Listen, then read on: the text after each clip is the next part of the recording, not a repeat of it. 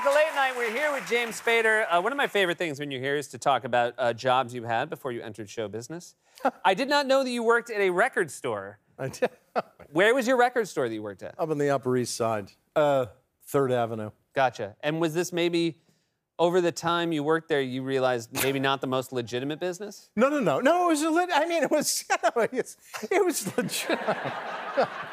It wasn't like it was ill-gotten gains. Okay. But I mean, you know, where it went was, I mean, it was a little teeny independent record store, and this husband and wife owned it, and they spent every dime that they made on cocaine and Quaaludes. And they just went back and forth. You can imagine what their household was like. They were either like pacing or asleep. It was cocaine and Quaaludes, every bit of it. So there was no stock. It was the only retail job I ever worked in, and it was just calcifying. I mean, it wouldn't even have taken much to fill the shop, you know, because it was so tiny, and yet they, you know, like I think when I was working there, Some Girls, the Rolling Stones album came out. I think we had like, I don't know, 4 copies of it or something. I mean, it was just so pathetic. So people would come in, they'd ask for a record. I'd do my due diligence. I'd walk them over to the bin. I go, no, we don't have it. And we'd have like maybe another record by the same. Do you want this one by the same artist? It would be their least interesting record.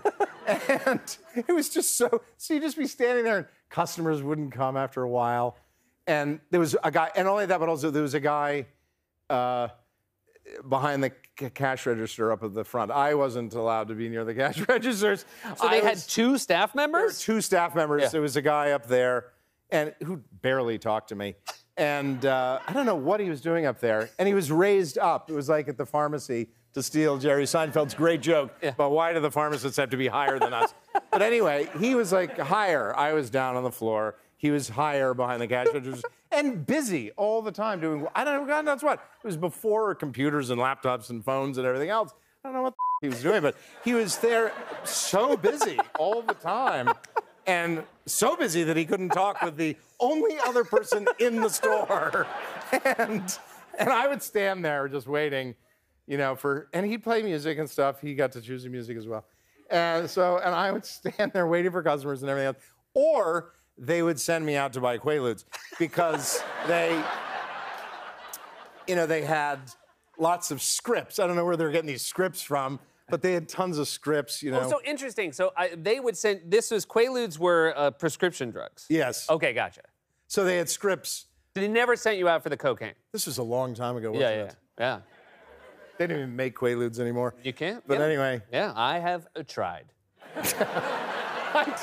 I did too. I went on a vacation years ago. I went on a vacation down to Cabo San Lucas in Mexico. Mexico, a country I adore. Cabo San Lucas, not so much. I mean, it's sort of basically, at that time, it was sort of resorts and stuff. I am not a resort person. We have one photograph from the trip. It's just this dark, black spot on a bright white beach. The black spot is me under an umbrella. And anyway, I was so bored and miserable that I killed 2 whole days out of, I don't know, a 5-day trip. 2 whole days in town trying to go to pharmacies because I'd been told that they sold Quaaludes in pharmacies in Mexico. It's a bunch of bull. Now here's a question. In Mexico, are the pharmacists higher? No, they were on break. Every pharmacy I'd walk into, they're the pharmacist isn't here. They're like, we have some girls. Anyway, this couple would send me out because, you know, they had all these scripts, but they couldn't keep showing up at places with different names. So they were constantly looking for someone else who could be the name. You know, you could be Bob. And as soon, like the minute you sold an album and like it was cash in hand, would they like then take the cash and send you out? No, that night. No, they'd show up at different times during the course of the day, of course. Yeah. Keep things going, you know. And so they'd show up during the course of the day, you know, maybe twice a day. Come up, they'd only deal with him, the guy up there, because he had the cash. And they would just empty the drawer. Wow. Yeah. They give you a And reference? That did not last long. It was so, oh my God, it was brutal. Really brutal. Well, as always. Where the hell were we headed with this? Where we're always headed, to the end of the segment. You guys? The